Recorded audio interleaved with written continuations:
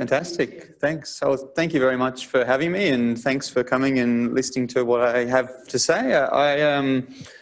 This presentation is set at a relatively introductory level, so there will be some of you that have more IP savvy than others, but I'm going to be talking about, I'll give a summary in a moment, but I'll be giving an overview of various different IP rights. There really are quite a lot of different forms of intellectual property, and I'll be giving the presentation a bit of an agriculture flavour. I know that the founders work in diverse areas, and certainly I hope that it'll be accessible and informative, regardless of what technology area you might be focused on. But my background is agriculture, and obviously there is a lot of agricultural innovation going on regionally, including in Armidale.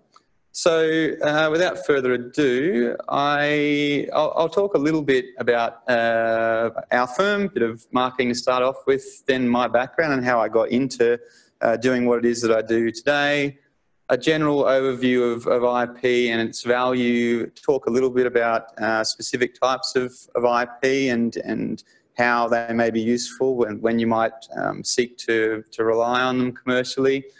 So that will include trade secrets, copyright, circuit layouts, trademarks, registered designs, PBR, plant breeders' rights, and then patents, which I'll focus on a little bit more extensively because that's mainly what I do, and we do a lot of work protecting inventions using patents. I'll run through a couple of case studies and a few final take-home messages and take questions. So, IP Gateway, there's been a lot of changes in the IP profession within Australia. I won't go into it, but as a result of some of those changes and us remaining independent, we've grown really substantially over the last 10 years. Currently have 9 attorneys across a range of technology areas, including biotech, which is my area, biochem, mechanical and electrical engineering, ICT, we do trademarks, registered designs. I've done a lot of plant breeders' rights as well in my time. We have a good life science team with 4 research PhDs, and we have a lot of experience in drafting sophisticated patent specifications around sophisticated technologies, including biotech and ag tech. My background, initially I did an undergraduate degree in med science, so I was aspiring out of school maybe to be a medical doctor, but ultimately decided that I didn't want to go down that path and spoke to, I grew up in Lismore and spoke to a regional professor there who had a plant biotech centre, a guy called Rob Henry. He took me on for honours, I did a PhD, then worked at CSIRO on an industry-funded project for quite a few years. Joined the profession, the IP profession in 2014, and as part of my training did a Masters of IP Law, and then have more recently joined the current firm. So my honours and PhD projects were based around identifying the genetic cause of fragrance in rice. Jasmine and basmati rice, as you probably know, have this sort of popcorny aroma, and Rob Henry and the team have done some really good work in identifying the likely genetic cause in terms of how it was inherited and where it might map to on a particular chromosome. I had the great privilege, and I was very lucky to rock in for an honours project, not really knowing what research was or what it involved, and just so happened that I was largely in the right place at the right time and identified by sequence comparison to the recently released non-fragrant rice genome sequence. We did some resequencing of a fragrant variety and lo and behold identified what could likely have been the mutation that caused that fragrance aroma, and subsequently it's been established that that is the case. I must say that that was about the most satisfying, well, it's certainly, my research outcomes were never so straightforward ever again. It was very much a one-off, fortuitous kind of outcome. But my PhD looked at the role of this mutation was actually an inactivation of a gene called a betaine-aldehyde dehydrogenase gene. And these genes are implicated in abiotic, like drought and salt stress tolerance. And so we were like, well, hang on a second, this has been knocked out. Is it doing anything to the fragrant rice's ability to tolerate stress?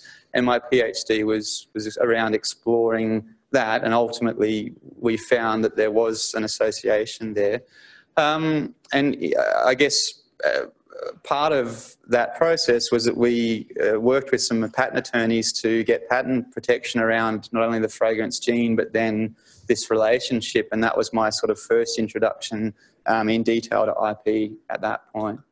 But then I went on and did 5... You're very humble. You're the first person in the world to identify that gene. Well, yeah, it was pretty exciting at the time. And, but yeah, it was, I guess, a really good example of how, at the time, genome sequencing, it was still early days, and there was a lot of people saying, oh, this is all a bit of a novelty, and what's the point of this? You know, how instructive is it going to be? And it was a very good example of leveraging that tech to get a really significant outcome. So, I worked on disease resistance then, specifically focused on improving resistance to a fungal pathogen called Fusarium pseudograminarum, which causes crown rot, very significant wheat disease in particular, affects barley too.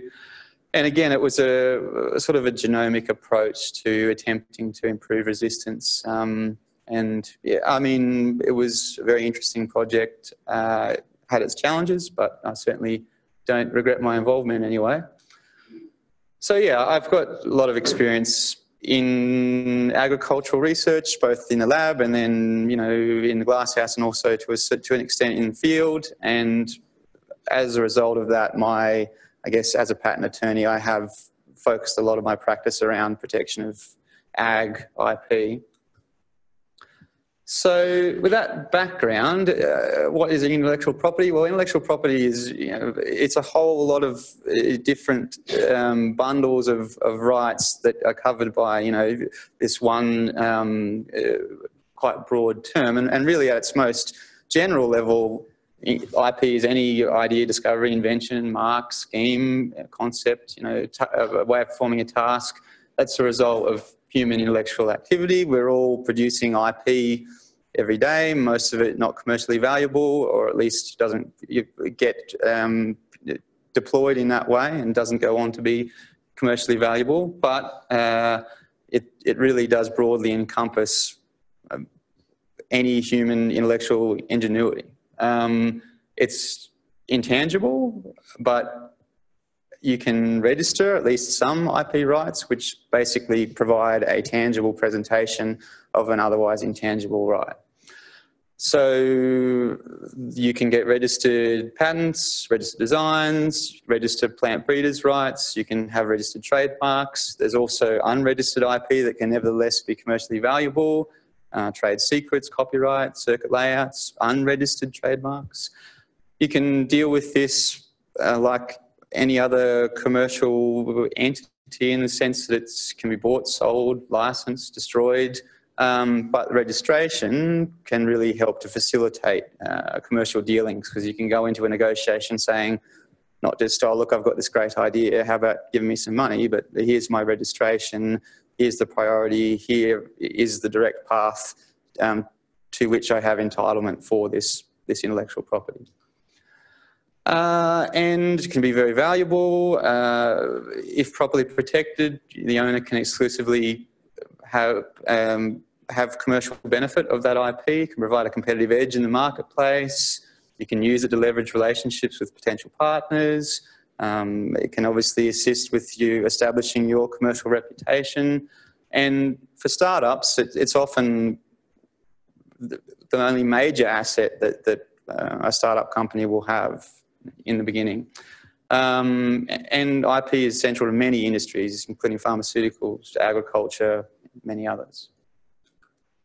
So broadly, you can think of, well, IP can be defined in terms of its registered types of rights and unregistered rights.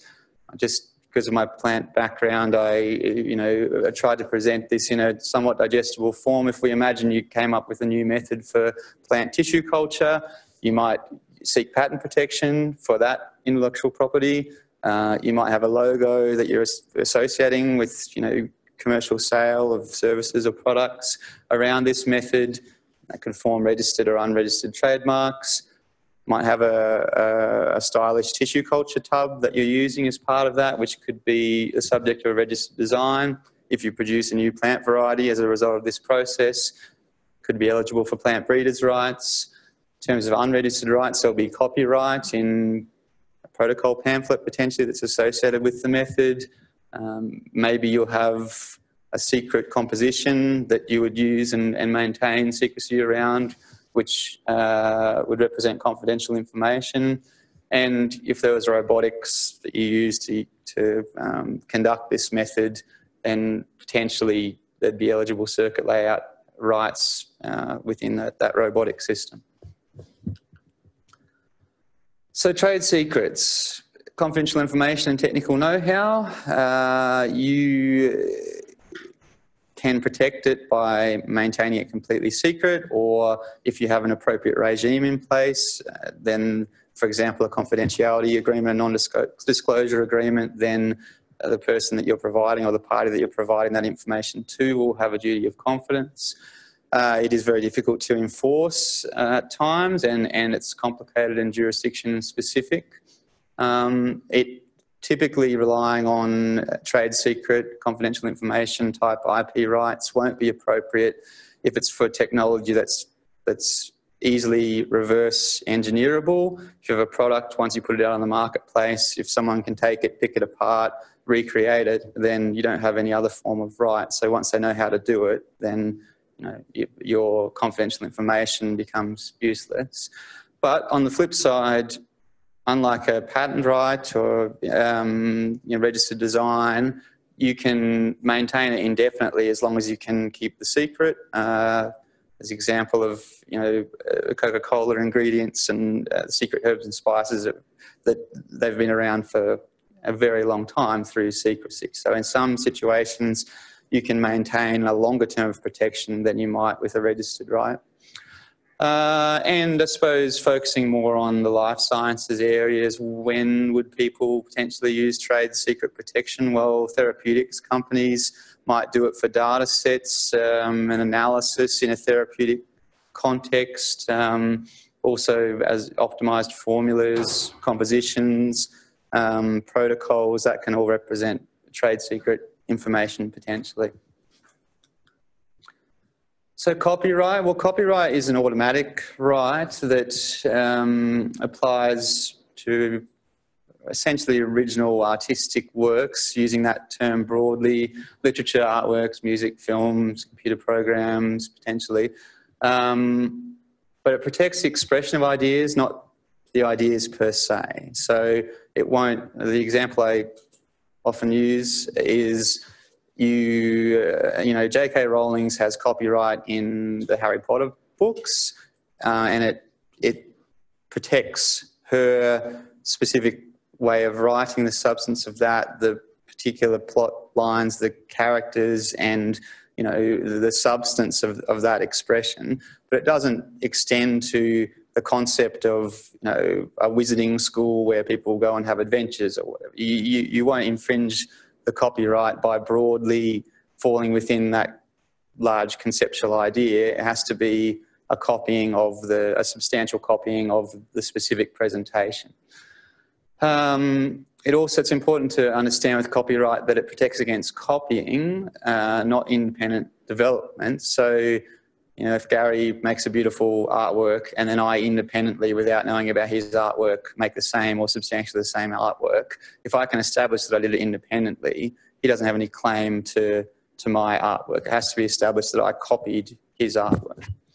Infringement, there's limited case law in Australia, and it's, as a result, somewhat grey still, but generally it will be required that a substantial part of the expression of the work is copied for copyright infringement to be found.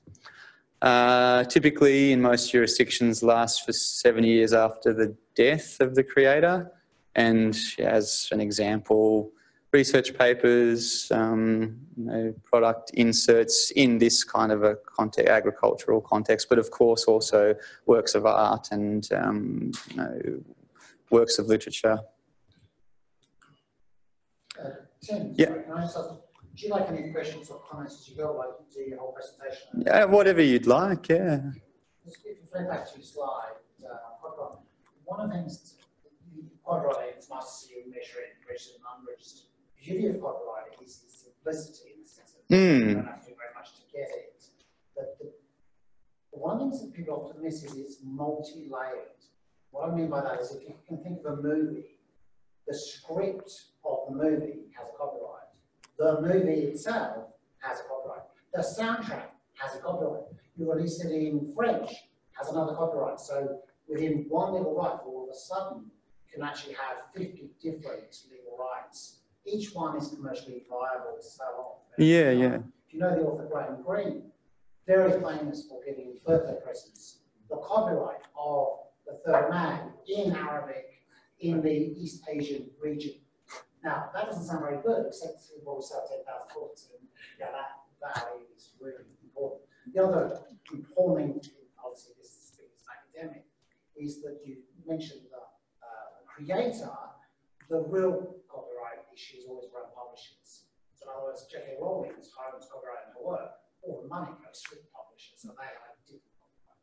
So it's worth remembering. So it's a very sophisticated area, a very complex area. And the shortest title ever to be copyrighted is The Man That Wrote the Magna Carta. That's the shortest phrase. Interesting to know, yeah. Thank you. It's interesting input to have. So, moving on briefly. Circuit layout rights, so quite a specific area.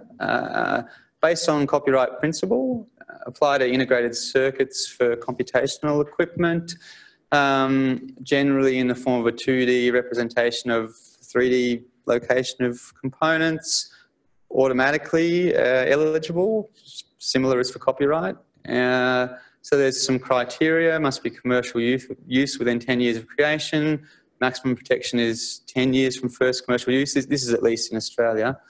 As an example, agricultural drone hardware could potentially have circuit layout rights within it. So a trademark. Generally, a trademark is a sign that signifies the source of trade, serves to identify trade source of a product or a service. Trademarks are registered in classes for particular goods and services. And generally speaking, and certainly within Australia, there's a requirement for ongoing validity that you use the trademark for the particular class of goods and services that it's registered for. So if you register a trademark in a particular class and ultimately you don't use it for that class of goods or services, then it becomes susceptible to removal from the register for non-use. A requirement to be registered is that it's distinct from other marks on the register for the same or similar goods and services. It shouldn't be descriptive, or at least it's more difficult to register if it's descriptive of the goods and services claimed. And quite often with clients, we find that people may adopt a trademark that's quite descriptive of what they're doing, but that gets difficult when you're trying to get through registration, because the office will typically argue that, you know, you are not entitled to have a monopoly around this term that is descriptive of what you're marketing. Other traders may want to use this in a descriptive sense for their goods and services. So depending on whether a trademark has been developed by a client, we'll typically recommend avoiding descriptive trademarks. If you think of something like Google, which has become an incredibly strong trademark, it's got certain connotations. I believe was related to the Googleplex number, which is a big number, but it doesn't, prior to Google becoming Google, it didn't have any specific meaning, and so it became a highly effective and defensible trademark for that reason. Trademark protection, you can register for 10 years, at least again in Australia, and it's renewable forever in 10-year blocks, although it does become susceptible to removal if you're not using it for the goods and services that you've registered it for. So registered designs. A design registration, is important to understand, relates to visual appearance of a product. so shape, configuration, pattern, ornamentation, that gives or contributes to giving a unique appearance of your product.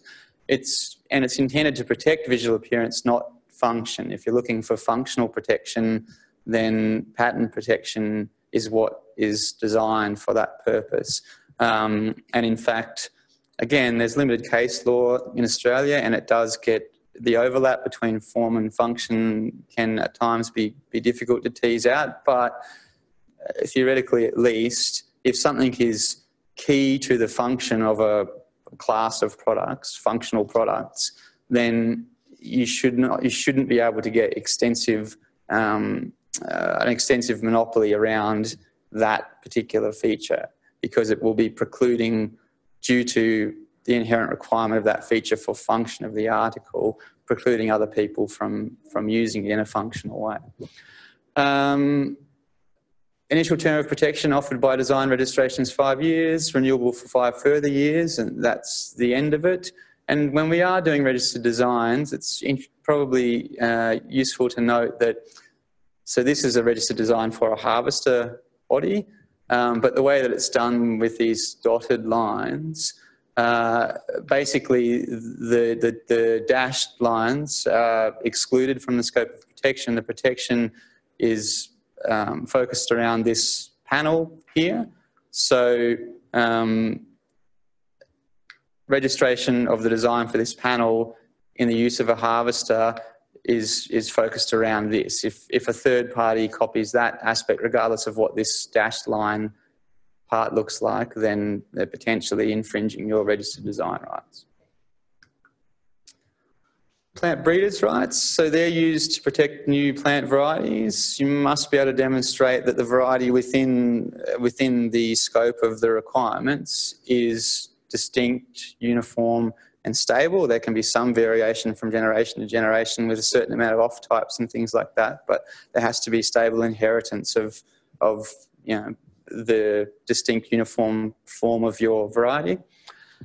It can apply to both conventionally bred and also genetically modified varieties, although GM plant breeders' rights aren't commonly used currently, at least in Australia. Provides an exclusive commercial right to the variety. It also provides certain rights in harvested material and products from a plant variety.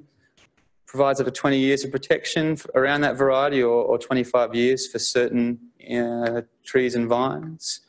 And importantly, if you're seeking to get registered plant breeders' rights for a variety, you must file an application no later than 1 year of first sale in Australia, and within 4 years of, in most cases, first sale overseas. So once that window is over, then you can't obtain valid plant breeders' rights.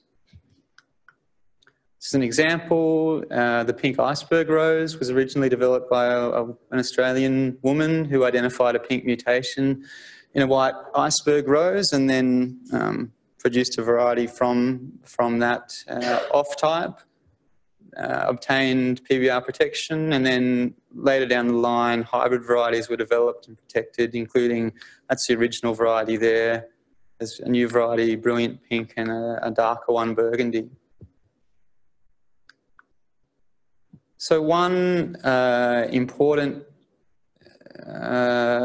issue to be aware of with PBR protection, which has come to light recently, is you need to be careful about what you use as the variety name in your registration versus how you're marketing it and what you might use for a trademark.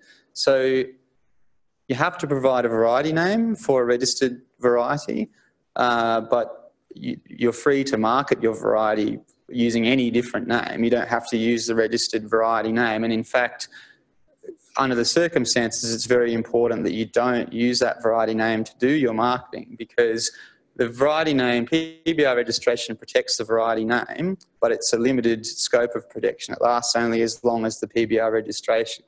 So in this case, most people will be familiar with Sir Walter, quite well, heavily marketed, well-known and commercially successful variety of grass. The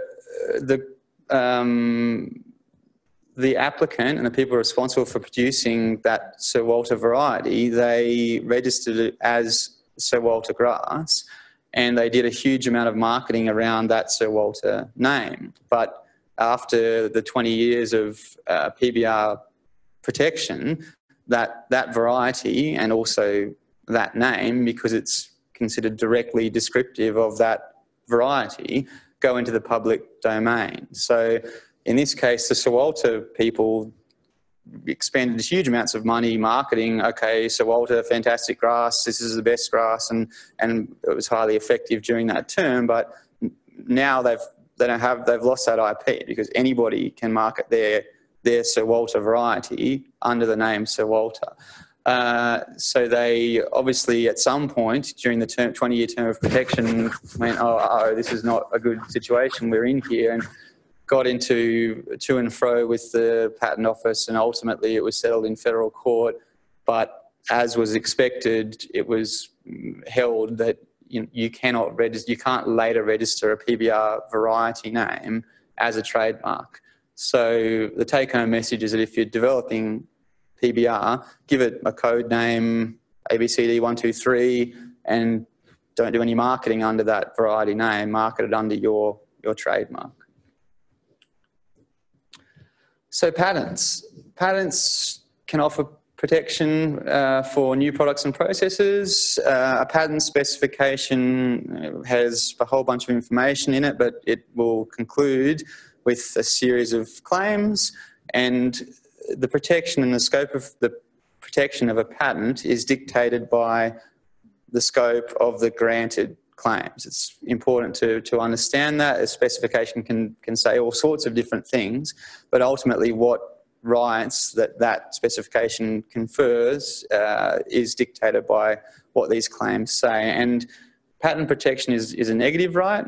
You can think of the scope of the claim or each individual claim as a fence around subject matter, which the patentee can stop other parties from doing. So they can't go inside that fence. But patent protection doesn't confer an absolute right for a patentee to work the invention either. And when I was first getting into IP, this is one of the things that tied me in knots a little bit, but it makes sense if you think of, you can have patented technology that's built on other patented technologies. You can establish patent protection that incorporates other protected intellectual property. It just goes above and beyond that.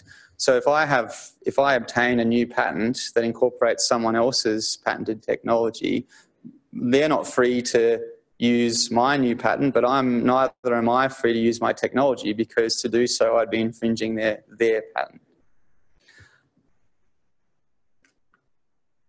Did I talk about? Oh yeah, so some core requirements for obtaining patent protection are that the scope of everything within the scope of a claim to be granted must be novel, which just means essentially the exact same thing, hasn't been done before, must be considered inventive. That's a legal test. There is some variation from jurisdiction to jurisdiction as to how it's assessed, but what I tell my clients normally when we're talking about it is, if you can establish that there's some advantage associated with your subject material, subject matter, that goes above and beyond what's out there in the public domain, and particularly if it wouldn't sort of be reasonably expected or it wouldn't directly follow from what's out there, then you've got a fairly good shot at establishing an inventive step.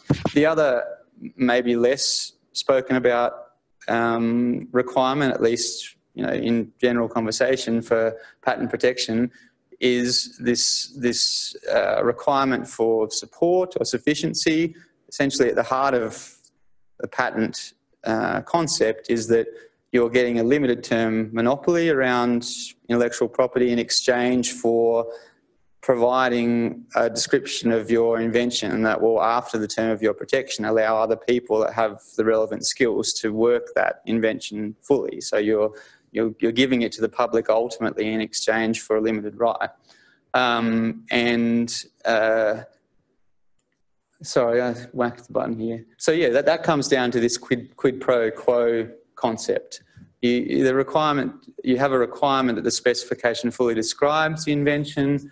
Again, the requirement does vary a little bit from jurisdiction to jurisdiction, but essentially the disclosure of your specification should enable a person with the relevant skill in that technology area to work that invention across the full scope of the claims. And it's important to note that even if you've carved out subject matter that's considered broadly novel and inventive, you may not obtain protection for that across the whole scope of a claim if an examiner says, well, fair enough, you know, this hasn't been done before, but I'm not convinced that what you've described and what you've shown in this application will actually allow a person with requisite skill to work this throughout everything that could possibly fall within the scope of this broad claim.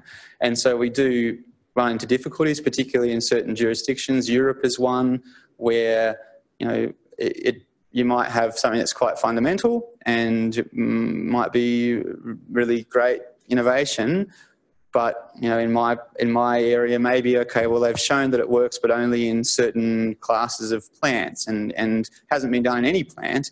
But the degree to which you can obtain broad protection, you know, it's a challenge, because the examiner will come back and say, well, sure, you've shown it in a model plant in Arabidopsis or something, and maybe related species, but I don't buy that it's going to work in that way across all plants. So, Tim, can I just add a couple of tiny things? Please do.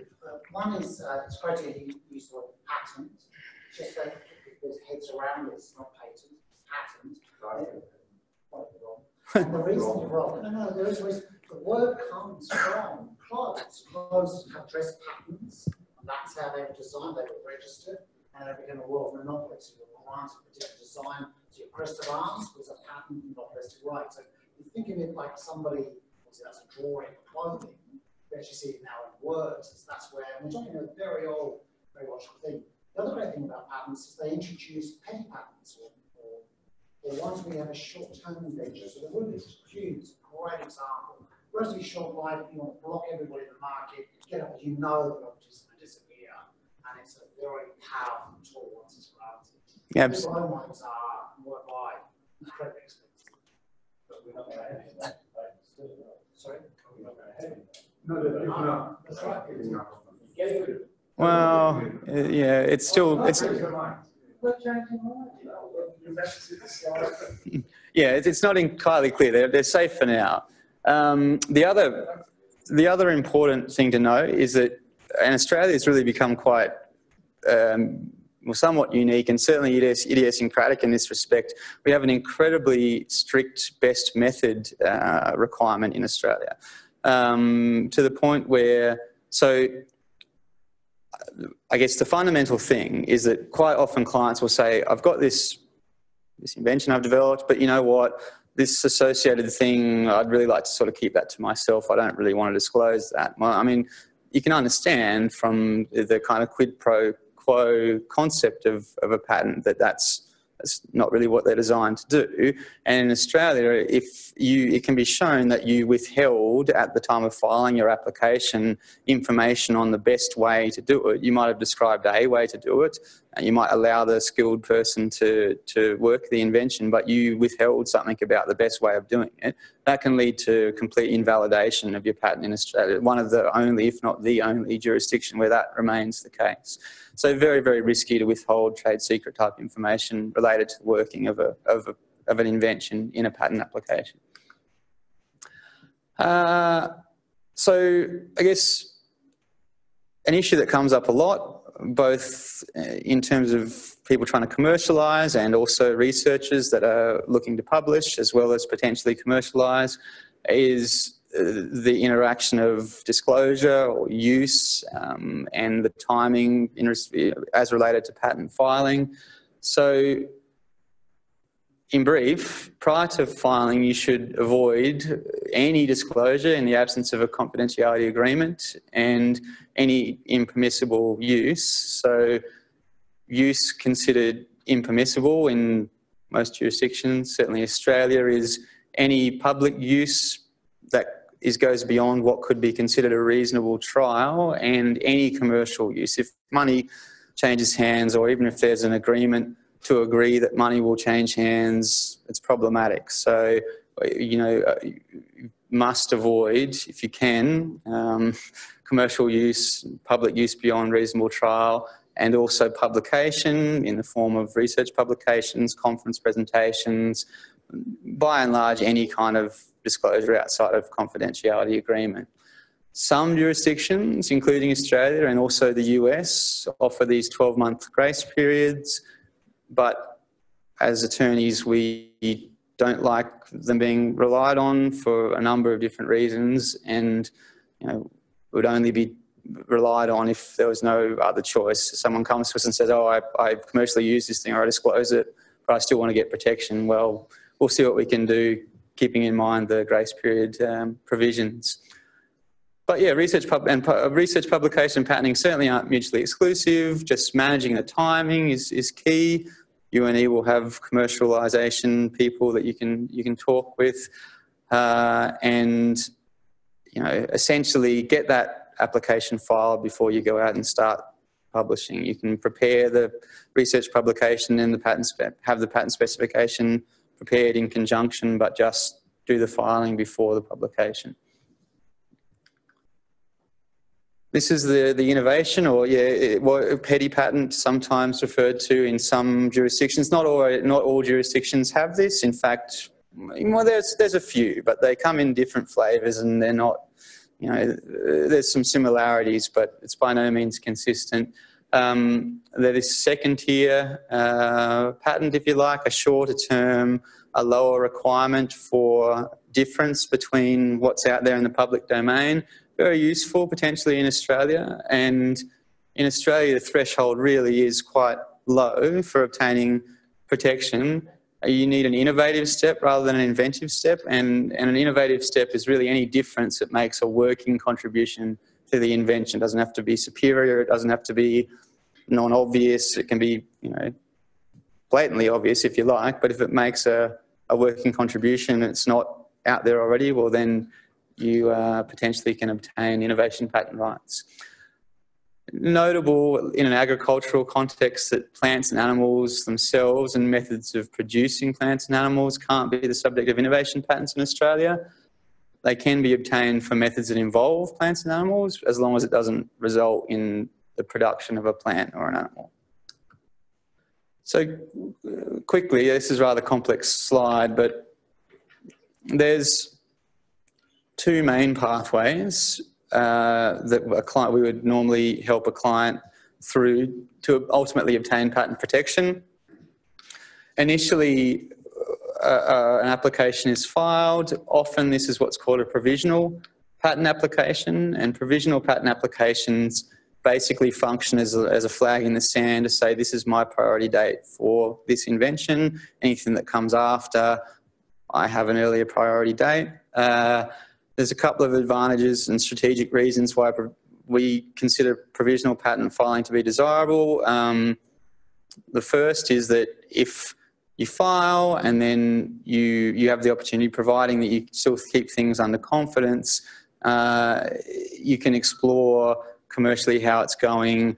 If you think, oh, hang on a minute, I'm not actually interested in pursuing this, if you don't pursue it by way of a further application, that application will lapse unpublished, and so your disclosure isn't made public. And another advantage of filing a provisional patent at first instance is you get a 12-month period within which to complete the application, and in that time you can optimise, continue to develop commercially, and at the 12-month period you can add in further information that more precisely describes your ultimate commercial form of your invention.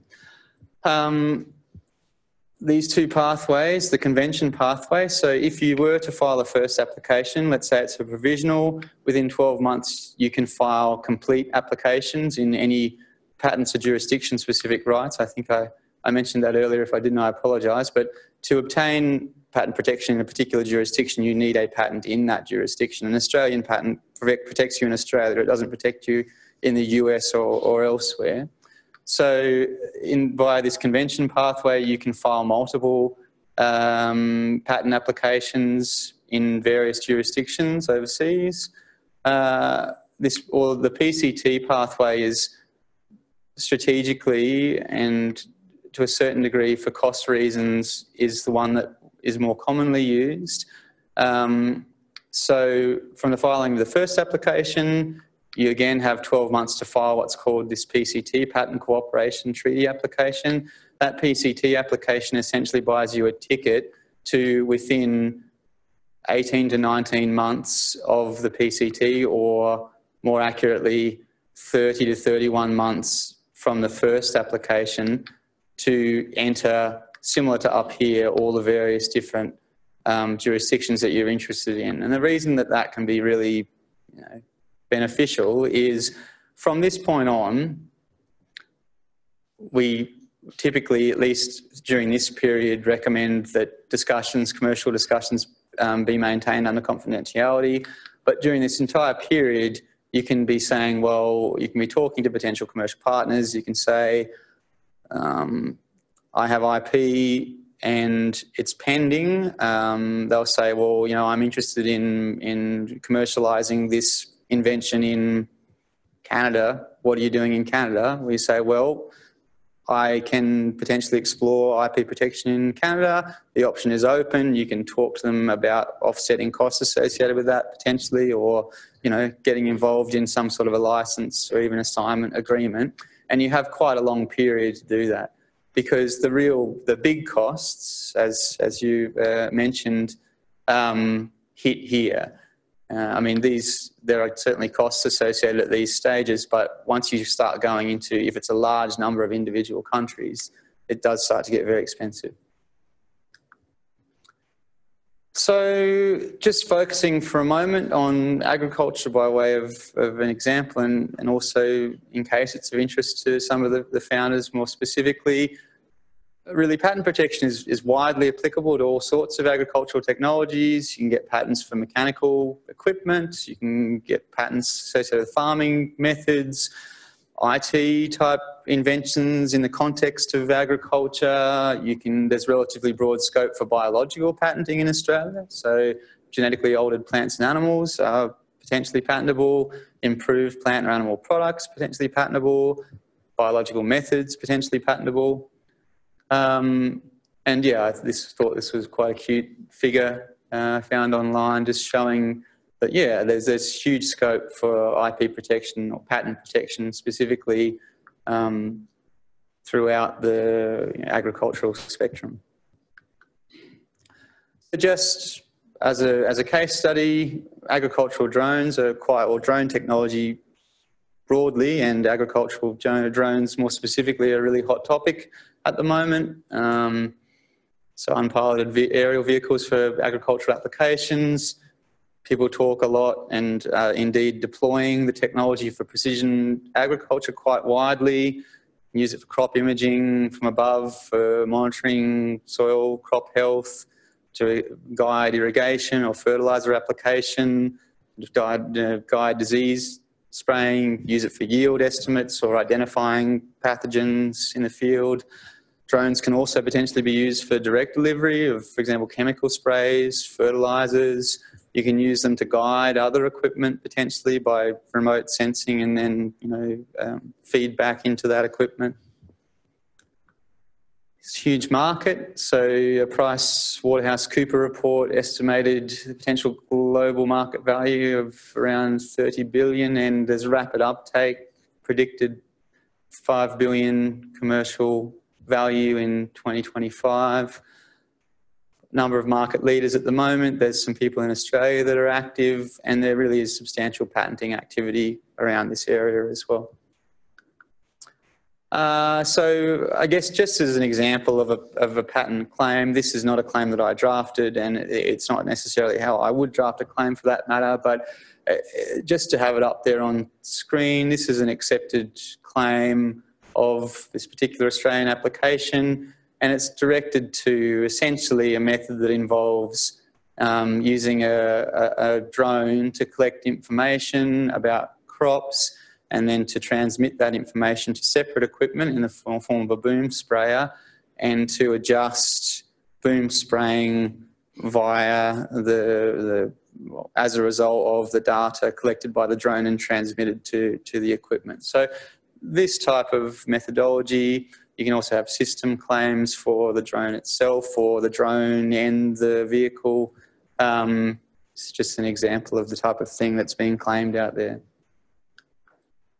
Another case study, people may have heard of CRISPR-Cas technology. It's, you know, for any molecular biologist, it's been sort of seen as the holy grail for a long time. In my molecular research, you know, this idea of being able to do targeted genetic modification in things outside of microbes was, you know, as I say, the holy grail. And some of my projects, if we'd had these tools available, would have been a whole lot easier. I can tell you that much. But so this technology essentially facilitates in both, well, in organisms of all types, eukaryotes anyway, and plant animals certainly, using the molecular tool.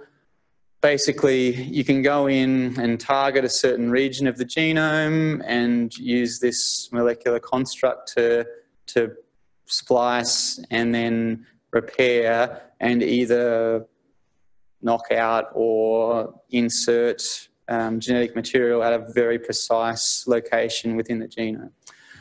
This, as you can imagine, has all sorts of applications, including human therapeutics, human animal therapeutics, certainly agricultural applications, incredibly outstandingly hard to, you know, sort of fathom really how groundbreaking this can be.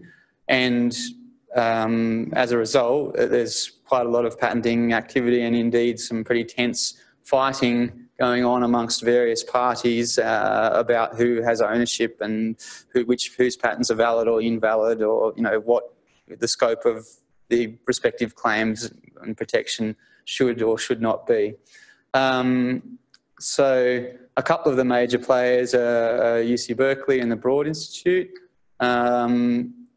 Recently there's a high-profile dispute in the US that was won by the Broad Institute, and that has conferred them a very strong position in relation to human therapeutics in the US. But there is also a poor outcome for that party in Europe, with a key early patent invalidated.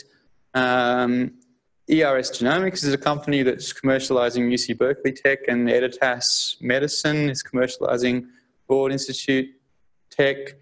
ERS has a particularly strong agri-tech interest, so they're really trying to commercialize in that area.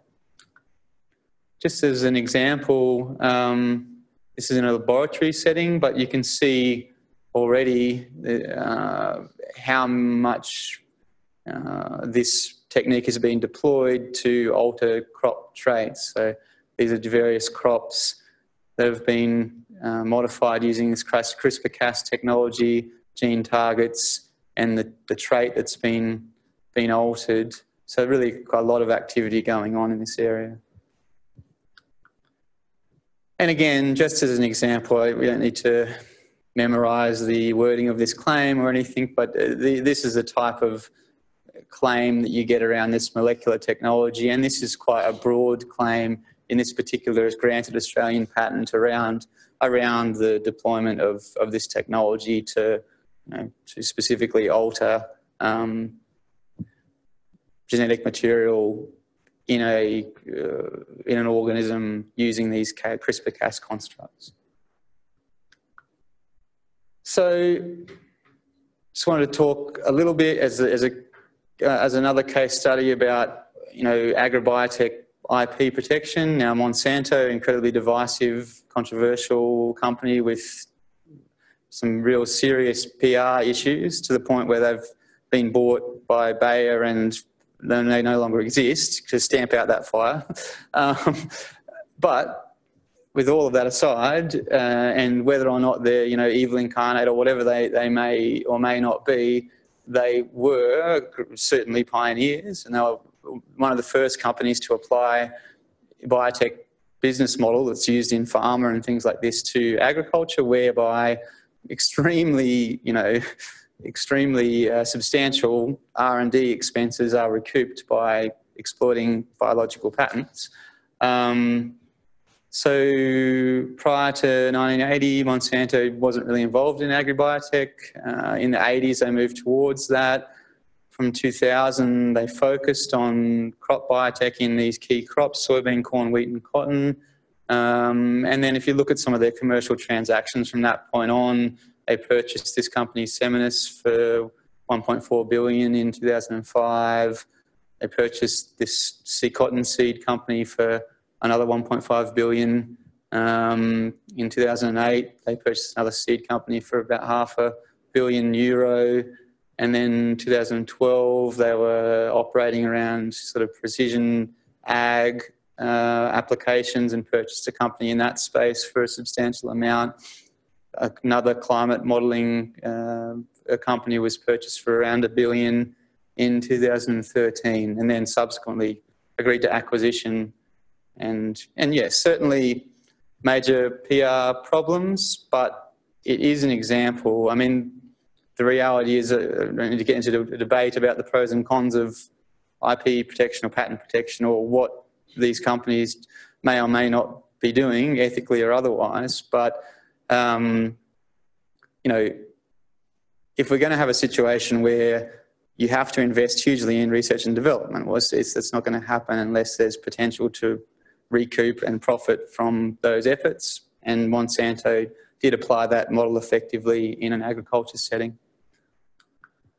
So, I guess as a few parting remarks, I hope I've made it clear that IP comes in a variety of forms, both registered and registrable and unregistered. It's important to note that IP can have, and registered IP, maybe particularly trademarks and patents, can have both direct commercial value. You can get a return directly, but also strategic value. And so from a business and commercialization perspective, it's useful to be thinking around, both that direct commercial value and also how it might strategically allow you to, for example, collaborate or to, leverage and get access to competitors' technology in exchange for your technology, things like this. As I said, registering your IP right where that's possible allows a tangible presentation of an otherwise intangible asset. So it allows me to come along to a meeting with an investor and say, this is my IP right number, this and this and this, rather than, I have this great idea, please give me some money. And that will typically be more persuasive. It's important to understand that there's a limited window to obtain protection in many cases. So if you don't act, then you may not have the opportunity to obtain an IP right any longer after a certain point of time. And so for that and other reasons, I would always say, most patent attorney firms, not just us, but certainly us, we are more than happy to have a preliminary meeting, phone call with people about a new innovation, and we don't charge for it. So we can provide at least informed advice about possible approaches moving forward for an innovator to digest and then to make an informed decision on the basis of. Really strongly counsel against avoiding assumptions about, I couldn't get a patent for this, or my mate said patents are crap and they're no good. Like, you definitely get some actual professional advice. And yes, of course, patent attorneys are evil lawyers and have vested interests in making money to a certain extent. But the other issue is that, we can provide you professional advice and without obligation. So, and we're not going to, it would be highly unethical for us to lie about what a right could or couldn't do. You're free to then go and digest that and then make an informed decision. Factor your costs into business planning, because if you want to get patent protection worldwide, there are going to be substantial costs. And also, only proceed not just because I'm a great guy and it would be nice to give me money, proceed where potential commercial or strategic value of doing so justifies the costs. Don't, we get clients that might get to the stage of thinking, okay, well, which jurisdictions am I going to enter?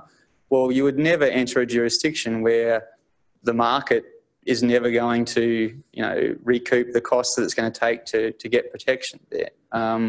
And be realistic about that and do your due diligence and all of this is more business strategy and that's not our place as attorneys to advise you, but do it in a, as comprehensive way as you possibly can so that you're not wasting your own money or your own time. Thank you very much.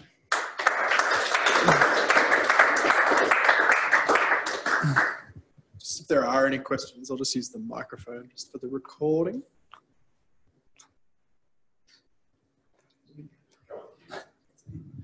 Thank you, Tim. I've ended up having to write it down so that I get all of it covered.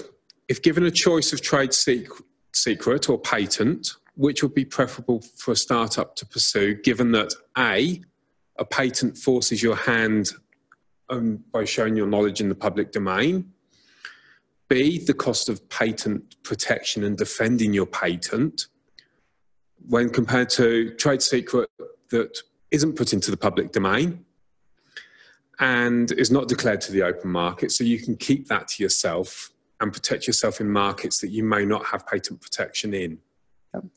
So the answer is, all things being equal, if you can maintain a perpetual commercial advantage and not have to pay money to do it, then you would absolutely be crazy not to do that.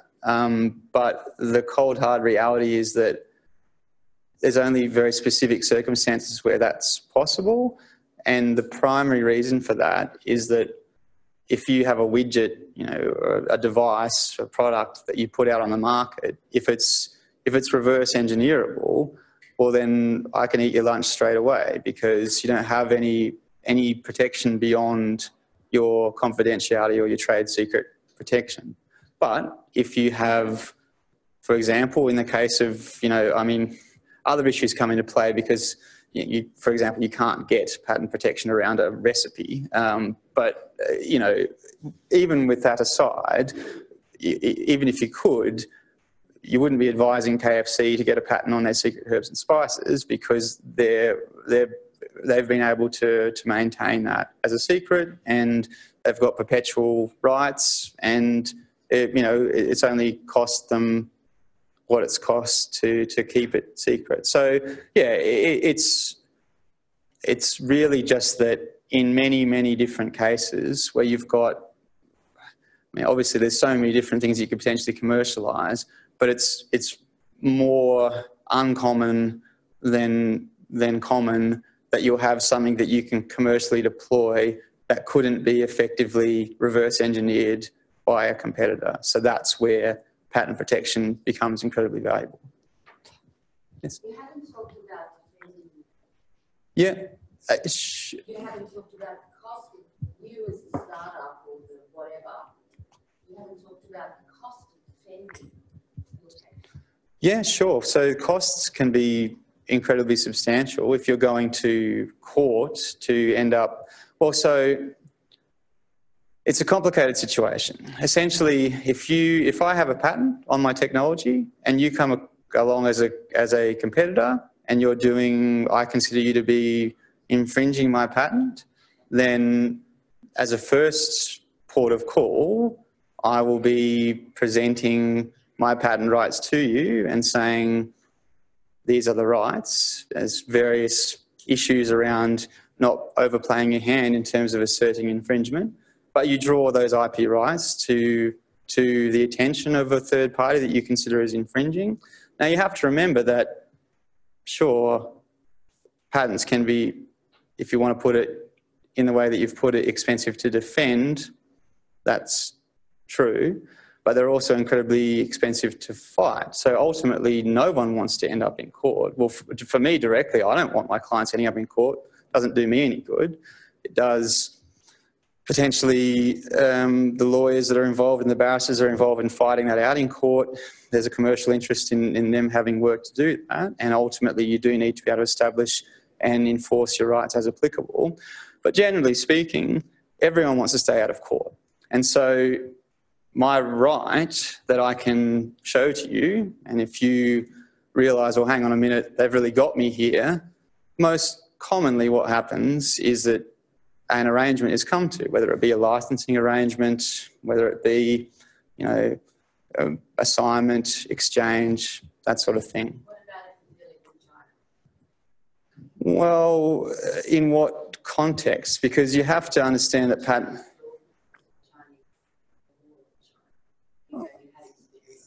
In fighting a opposition in China, I personally haven't been involved in a patent, well, in enforcing in a court of law in China patent rights. No, absolutely not.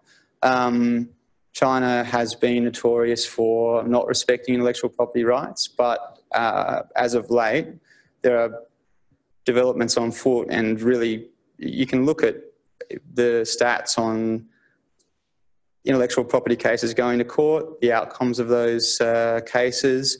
China is recognising the importance of IP from a domestic point of view, and has really stepped up to the plate in terms of honouring IP rights. It's not a perfect system, but the other thing is too, like if you're in a domestic market, if you've got a product that you're commercialising in China, that's one question about how easy is it going to be for you to, if you end up in court, to enforce your rights. But a Chinese competitor that wants to come in and sell in Australia is precluded from doing that by your Australian patent. So that's, again, a different set of circumstances. And if you wished, I mean, essentially, I can ring up Border Security and give them, if you have a trademark right or whatever, and you say, look, this is my registered right. You collect up this material that's being imported, and it's on face value, it's your right. It can be taken to court, it can be invalidated, but at face value, that's your right. So if a competitor, a third party, is trying to bring material into Australia, for example, well, they're going to have to come in and go through the process of invalidating your patent to do so, or otherwise negotiate with you. Anything in the law is not simple, but if you're implying that it's so difficult that you wouldn't bother, I'd certainly take issue with that. Yeah. I'd heard in relation to Flowhive, one of the difficulties is that they had registered a patent. I'm not sure if I'm saying that right. And they hadn't registered a trademark. And when they approached the platforms that are selling things out of China that are identical to their Flowhives, that they didn't get any response from the platforms that they were contacting because it's a patent, and they said that they'd had people that they know who had trademarks and they were shut down straight away by those platforms. So is there a differentiation between trademark and patent in that way, that if you were on Facebook and you could contact Facebook and say you need to shut down these particular people selling my trademarked goods, they're more likely to respond versus... So it is very anecdotal question.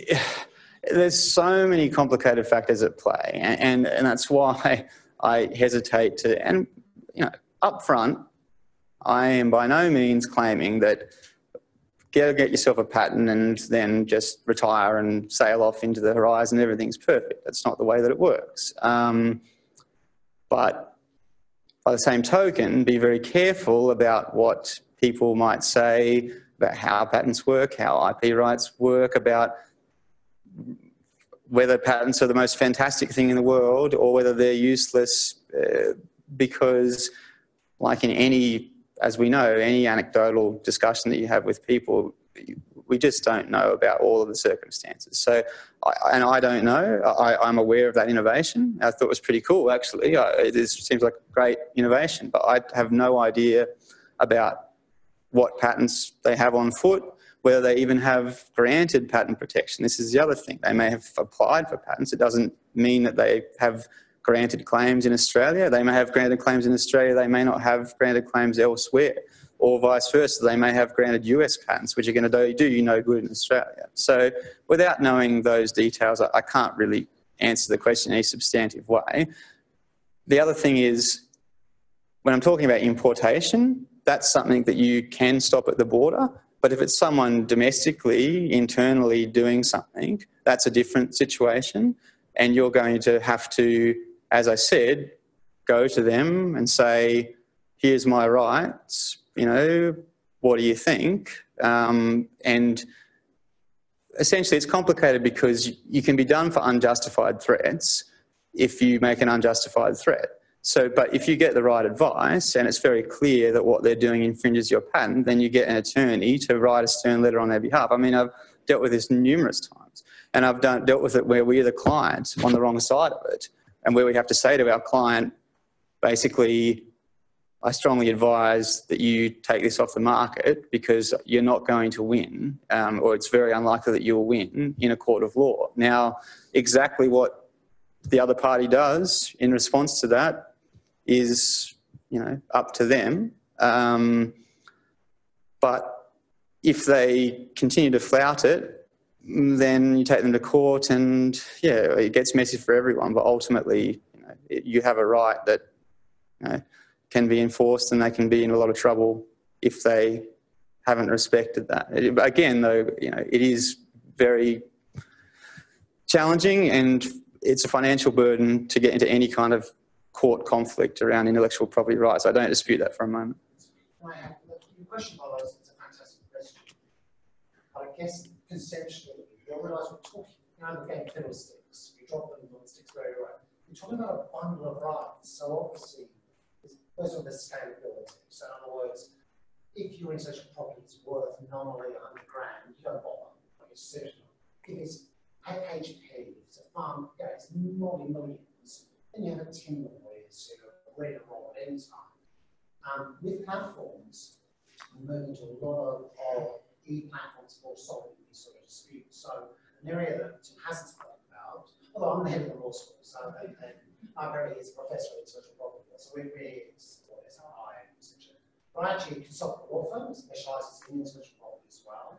My area is the governance side of things. So one of the things we're finding in Australia is that somebody will go and write a review on a website backing up the product, and it's completely unjustifiable. If you take them to court, you know, you literally less 50 grand. You've got to wait a lot. We've now set up some techniques working with everything from WeChat in China, and Tim, can I just endorse what you said about WIPOs, the World Intellectual Property Organisations, working Chinese. Chinese courts are now very responsive. To operate in China, it's never a joint venture, so it is your relationship with a local party member, and I do a lot of work in China, but you know, they are maturing, is the easiest way to say it. Yes, it was literally possible to do calls, now they're becoming much more responsive at the beginning market. But having a bundle of rights, now to talk to Facebook as the platform, they've got a whole set of standards like eBay that they actually want to enforce. One of the big problems is, if you look at Alibaba, to use an example out of China, which is fantastic, but 90% of the goods are fake, and they know it's fake, and you can tell by the price. Whereas eBay, you can say very right, 90% are valid products. They make hot products, they come from great imports, etc. There's a different perspective. But those sort of channels are now very responsive to help you through that process. If in the ballpark, I'm not saying I'm talking about how much they charge for the setup cost, but the litigation cost as a ballpark is 10 grand. So that's how you can throw it in and you'll be told it's a 5-day hearing, a 10-day hearing, etc. And again, I'm predominantly talking about Australia rather than trying to bring a claim in the US. So just if you want some sort of guidance what we're talking about. But I think, like I suggest again, talking to a Tim or such like, quite early on to say this is what I'm thinking about and to come up with a plan. The other big mistake is those dates. So Tim's firing 5 years to this, 10 years to this. So what happens is you forget.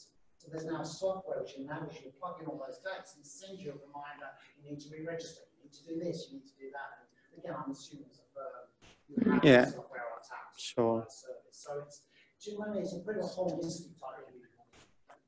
I've just got one question for Pete, and I'll finish up.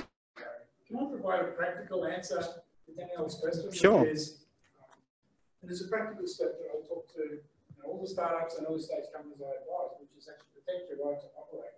So when you register your company with ASIC, register your business name with ASIC, go and see Tim at IP Gateway, register the trademark around the name that you intend to operate your business with the product, and register the logo around that, and also grab the domain, the URL. Yeah. Because you're also, as an early stage company in the startup, protect your right to operate first and foremost. And so Facebook looks at trademarks. Yep. It's not really about you can freeze the design around harvester, they look at your right to operate as a business. So the practical side for early stage startup companies is your brand to operate. Oh, without a doubt. Register the business name of ASIC in addition to the company, register the trademark, register the mark as a logo, make sure you've got the URL, you just without a doubt, and also from a costs perspective, I mean, I can tell you what our costs would be for patenting if you really want to know. Our minimum charge is to prepare and file a provisional patent application at the current firm. It's a lot lower than the previous firm. Yeah, $5,005 for a PCT application. We would normally charge between $9,000 and $10,000. Patent cooperation treaty. Beyond then, to enter individual jurisdictions, you encounter agent fees, and so largely it's dictated by how much those agent fees are. If you go to a jurisdiction that requires translation, there's thousands of dollars in translation fees alone, so there's going to be expenses there. But, you know, well, firstly, you have to have a business strategy, and it may not involve patent protection. That's fine. But if you're serious about protecting your rights and operating, and, you know, you realise that in the absence of patent protection, then you're going to be very vulnerable, well, then that's the path that you are going to have to take, or else be exposed to those vulnerabilities. So it's just the way that it works. Is it a perfect system? No. Is it a perfect world? No, but that's the way that it works. Thanks, Tim. You mentioned that copyright automatically applies to things like software. Can do, yeah. Can do. How does that process sit when software uses third-party imagery and databases to provide an end product? It's an incredibly complex aspect of the law, and it's not my area, and also it's highly jurisdiction specific. I mean, there is this kind of grey area between, well, wait, should copyright be, should it apply to software, or do we need other bespoke, you know, forms of protection around software? And in the US at the moment, there's complicated, you know, machinations going on around how that might be protected. But in Australia, at the moment at least, the state of play is that your code is essentially like a written work, if you like. And so you will have copyright rights in the particular presentation of your code. If I, well, not that I can program, but if I could, if I take your code and I rewrite it to do the same thing using my language, if you like, then, you know, your rights don't extend to covering that because I've presented it in a different form. Yeah, I don't know if that's answered your question, but yeah. We get final question. Yep. So innovation patents. Here we go. So yeah, there's a lot of tense negotiations going on, basically. It was looking inevitable that they would be lost, and then there was a lot of pushback, and currently the state of play is that they're good for now. We don't entirely know how long that's going to last for, but there is no impending time at which innovation patents, you know, cease to exist within Australia. So, yeah, that's... There was legislation that phase out. Yes, but that's been revoked. There's no explicit timeline for innovation patents to not... I'd have to go and look at the specific. Well, it was proposed. Oh, I did trust you. I just was curious. Just checking. No, I'm just curious. It wasn't, yeah, and to be fair, it wasn't legislation enacted. It was recommendations of the Productivity Commission that said, scrap this, and in no uncertain terms. There wasn't legislation to scrap it enacted, but it was like, oh, well, they're going to scrap it. The Productivity Commission's told them to do it. But then it just, other parties got involved and it didn't come to that. So there was never, it was looking like there'll be no innovation patents beyond this time, but there was never any legislation, unless I'm 99.9, you've got me doubting myself now.